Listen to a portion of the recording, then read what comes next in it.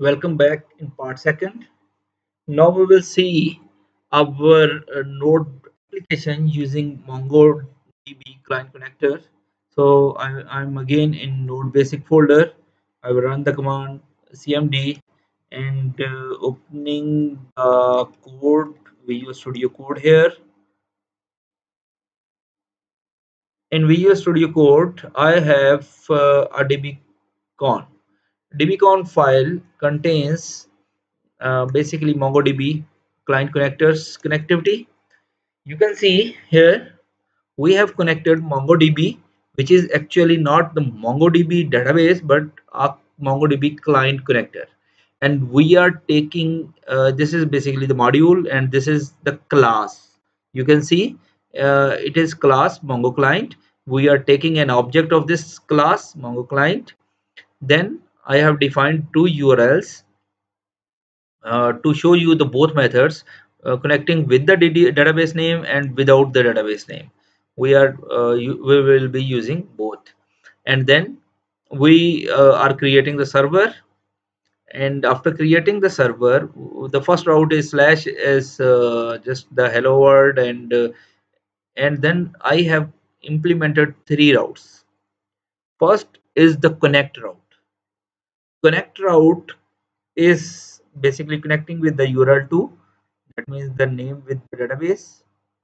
And in this we are calling MongoDB Mongo client dot connect URL2. We are passing some parameters, optional parameters. These optional parameters are actually instruction to the compiler to use the new URL parser and also use the unified topology for this application.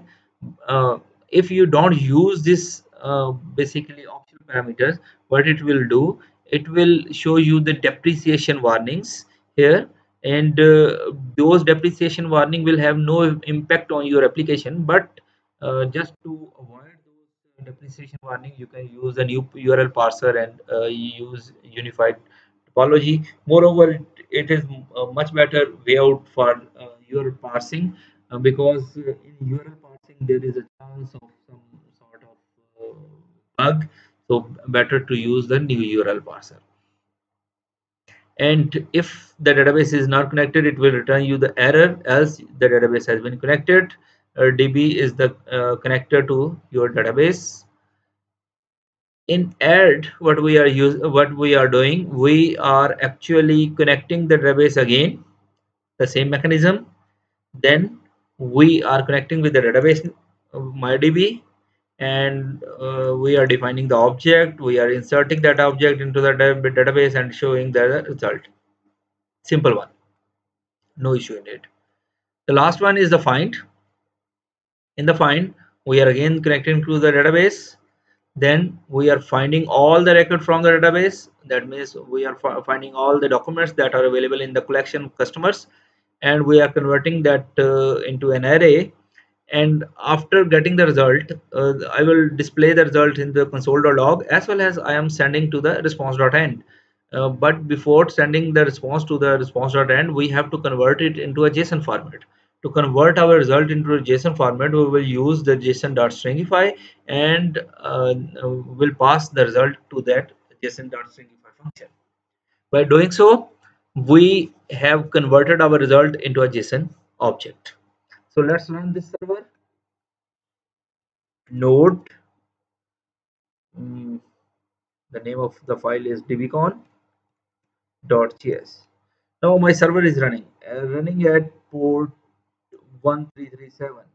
So let's go to 1337 localhost 1337. By default, the home page is there.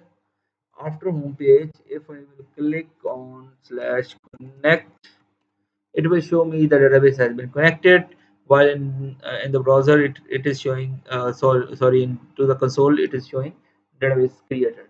So if there is a database available, it will create the new, sorry, it will connect to the database, and if it is not available, it will create the new. And after that, I will run add will add the record into the database.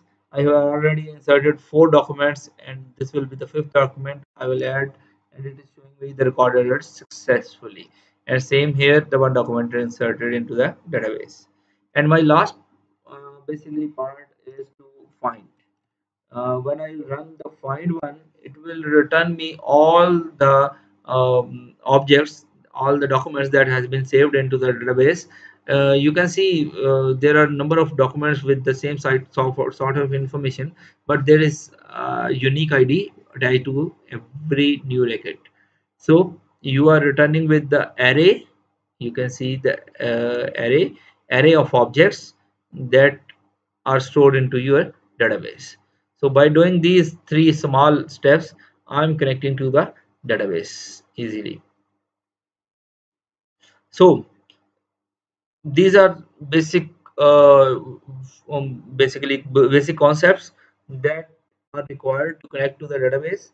As I have told you, we have two mechanisms. One is our MongoDB Client Connector, and second is Mongoose.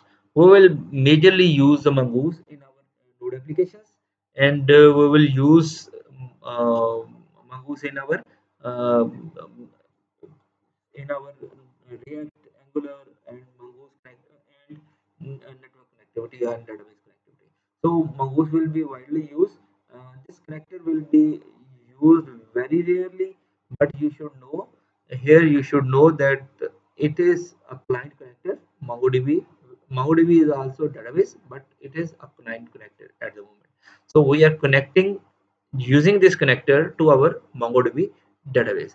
This is MongoDB database, while this is MongoDB client connector. So by doing this, we have inserted some records into our database. We have fetched few records from our database. Go through this code. You can copy paste this code from the slides, and you can use that code to insert, update, delete different documents from the collection. So that is all from the today's lecture. Hopefully you should understand the basic concepts of MongoDB Client Connector, how to connect to the database, how to fetch the results. Don't worry about the view of the result, as we are not working at the moment on the views. Views part will be handled. This part will be handled using React and Angular. Our main part is to define the routes in the server side. So we are stepping ahead. In the next lecture, we will go through the Mongoose, and then we will start our Express.js main framework, in which we will work. We will write the routes and respond to the request of the users. So that is all from the today's lecture. Inshallah, meet you in next lecture. Thank you very much.